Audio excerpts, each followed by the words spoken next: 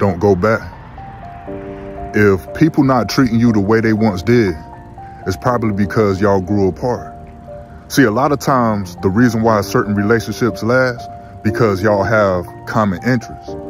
But what happens when that common interests go away? The reason why that happens is because you're ready to go to the next level.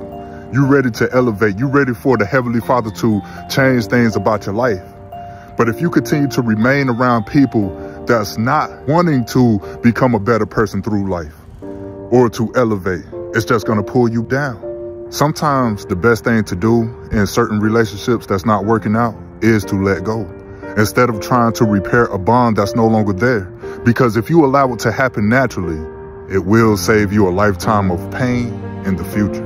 And sometimes it happens to draw us closer to the Heavenly Father. I pray this bless you. In Jesus' name, amen.